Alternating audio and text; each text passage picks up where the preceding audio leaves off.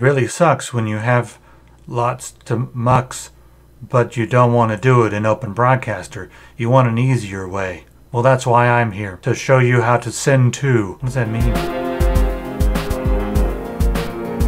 Whoa, Hookkeys has hardware now? It's got rabbit ear racing chairs? What on earth? Hookkeys is where I've been getting my Windows keys. This is Windows 10 Pro, the OEM CD key, and one of the things I like about this is you're going to be paying something that's more close to the price of what you would pay if you were a big company like, I don't know, Dell or somebody, and you were buying these in bulk. You're buying the serial numbers in bulk. It's the same product, but when you're doing OEM stuff, they give you a different price, and I don't like that. I'd much rather pay the exact price that all the corporations pay to get it for my own computer. So this is why I recommend going here to get this. We have the home version of Windows. You could get Pro, but I'll show you how to get Pro. I'd recommend that one. And then we also have Office 2019 Professional, and I'll show you the prices on all these. And then we've got Windows 10 Pro plus Professional that you can get into like a bundle together.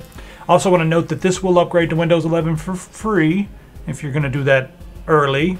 And when you get over to this page, just do the activation code TS30 right now. It'll be TS25. There we go, $13.72. At Office TS30, $42. And I want to note that the 30% off is going to be for the first half of December. The second half of December, you still get 25% off. So use coupon code TS30 right now. If it's later in the month or if it's way later, use coupon code TS25. Once you're finished, if you want to access your key, you click on your name on the top right, click on User Center, and you'll see My Purchase Orders. Right here, you'll be able to view the keys that you've purchased just by clicking on View Keys and Codes. Then you will see your code right here. Just go ahead and copy this code, press Start, type activate, and you'll see activation settings come up. Click on that, then click change product key. Right there you can paste in your code and hit next, and then you will be activated. It's very simple. So go ahead and get Windows and Office activated and do it at the same price as the wholesalers do it. So what we're going to do in this video is make your life a lot better, especially if you're someone who is constantly remuxing lots of files. You're not going to have to open up your copy of this, go to File, and then go to Remux Recordings, because you can go here and you can, click on a few of them. But let's say you just, want a faster way to do this without having to go inside of OBS and do this. So there's only a couple of steps here. You need a copy of FFMPEG. You need a folder to put that in, and then we're going to write a little bat file to run, and I'll show you how this works. So go to ffmpeg.org, click on download. We can download, we don't want the source code, we want the Windows version right here. Click on either one of these, just grab the Windows version. I'm actually just gonna open this because I'm gonna drag and drop it right out of there. All right, that's what we need, okay. So yeah, FFmpeg Essentials works just fine. There it is. So these files here, I need to make a spot for them. So on my D drive, in my goods folder, you can put it anywhere you like. I'm just going to make a new folder by pressing Control Shift N, and I'm going to call this FFmpeg. Drag and drop this stuff into there. All right, now we need to create a bat file and tell it to be a remuxer. So let's just quickly, I'm using Notepad++. You can use Notepad if you like, but I highly recommend downloading Notepad++. All right, and this is the code that you need to tell your computer or tell your bat file to navigate to this folder here and remux.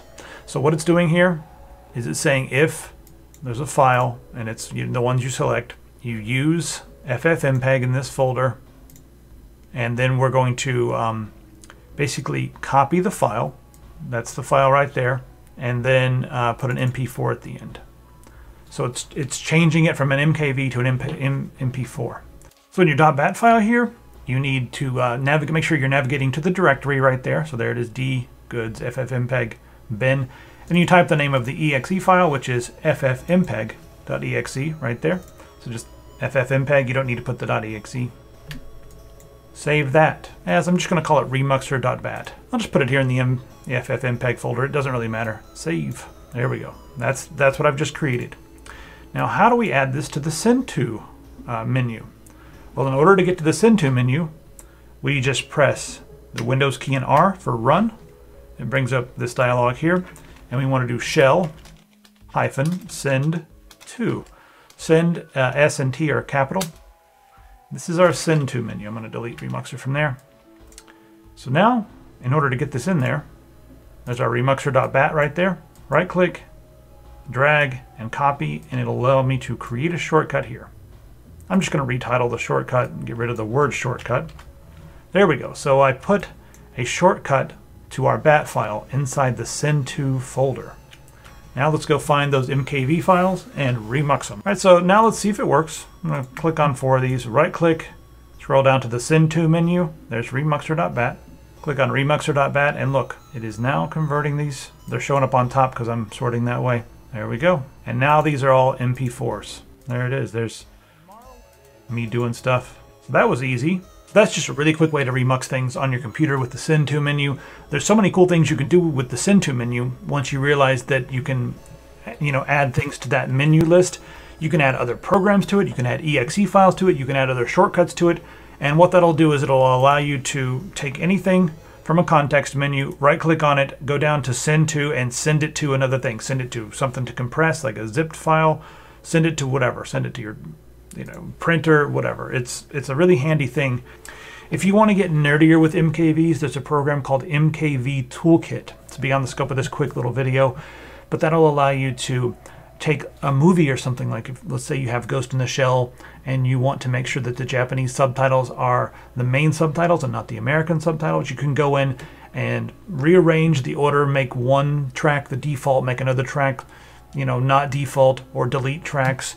You can add extra audio or something if you wanted to have rearrange the order of audio, make sure the Japanese audio is the first audio, not the American audio or the English audio.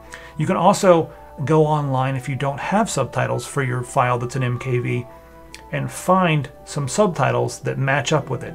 And then you can remux it using the MKV toolkit so that those subtitles that you've downloaded separately from the internet will be, basically compiled or muxed with your MKV. So that's something, like I said, that's beyond, but MKV Toolkit will get you started on that. Anyway, if a little video like this is helpful, if this is something that you'd like to see more of, these little tools and tricks and stuff that I do, let me know. All right, see you in the comments. Be sure to head over to epicpants.com, and thanks to our sponsor. Hope you get your Windows keys and all that stuff. Bye, everybody.